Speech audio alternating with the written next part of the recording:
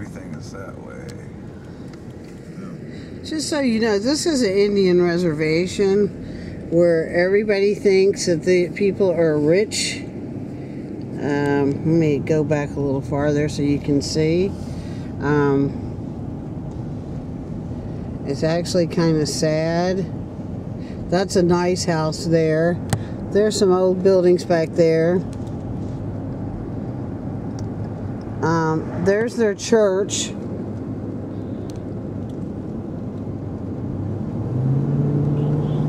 And let me stop for a moment.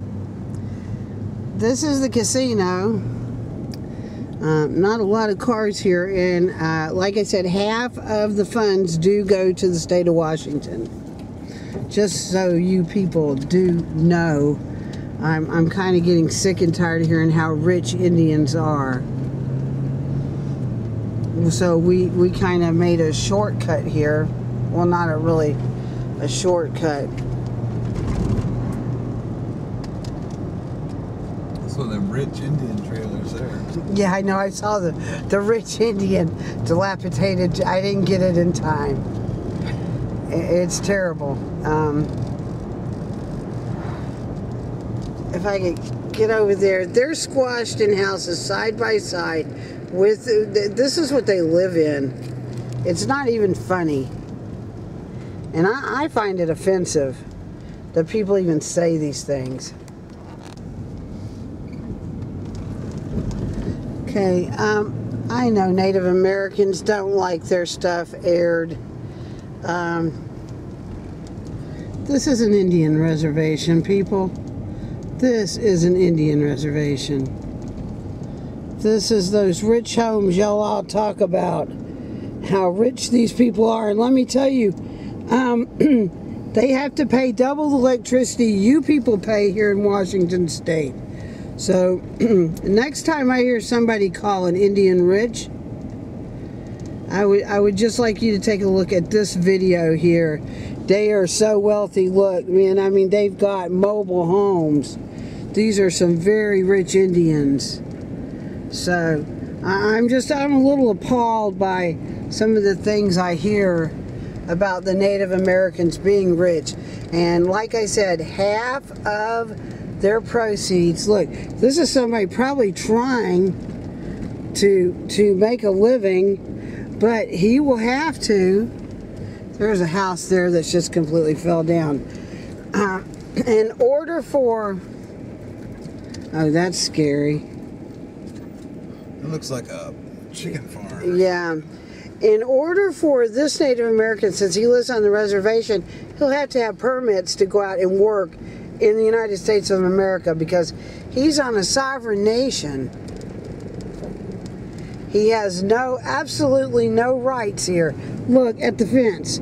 I don't know if you can see the fence. The fence there had electrical things to keep the Indians out, like they're going to hurt that piece of land. There's some more. There's some more. This is what you good people call rich, and I'm kind of tired of it. So we just thought we would stop this way on our way home so you could see the mighty, majestic wealth of Native Americans. Now, mind you, they do live in a beautiful, the mountain ahead is beautiful. But this right here, that's not.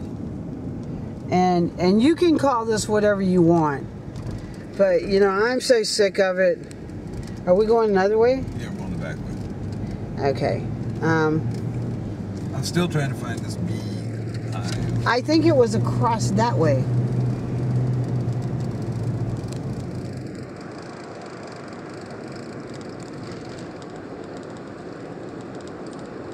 Now, we're getting out of the reservation now.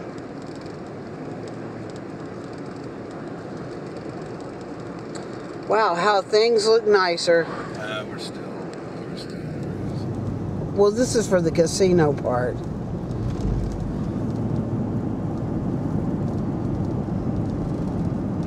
These are still rich houses. Oh, I forgot. The rich house is over here. There's just some beautiful rich houses over here. Oh, there's the tribal center, and the tribal police probably wondered, what am I doing?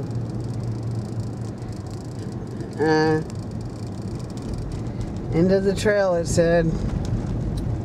Okay, and we are at the end of the trail.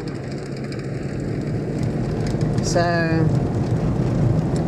there's your rich Native Americans, everyone. So next time you look in the mirror, open your mouth to say things like that. You better learn some history. And I'm not mad at everybody for saying what they say. I'm just a little upset. I know I should have looked. I'm upset that people keep saying Native Americans are making money off of casinos. Well, they're not.